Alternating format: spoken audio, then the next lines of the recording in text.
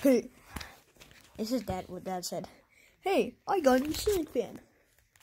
If I ever do that for the ceiling fan, it's in the closet. Hey, I got a new ceiling fan. Let's put it on the bracket. So about 50 hours later, he did not want to fit. So he's like, oh, the motor's garbage, but the light works.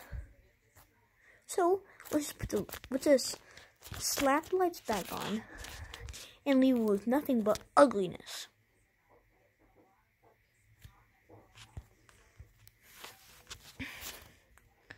Also, it does have a dimmer. That the remote. God, fuck.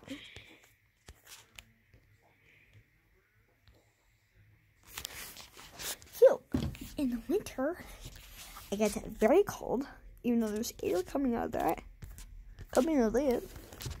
And even though I have my door all the way shut, because I'm working. And the air doesn't get the sturdy light around the room and out the door. So, guess what I do? Also, it gets very hot in the summer, so I keep my door closed and the heat gets trapped in here like. And I can put this fan in my window, but I have to tie it to there, and it's freaking annoying. So, what do? Well, I use my stupidity and creativity to make this. What the fuck is that? Like, literally, it looks hella ugly. But yeah, I know.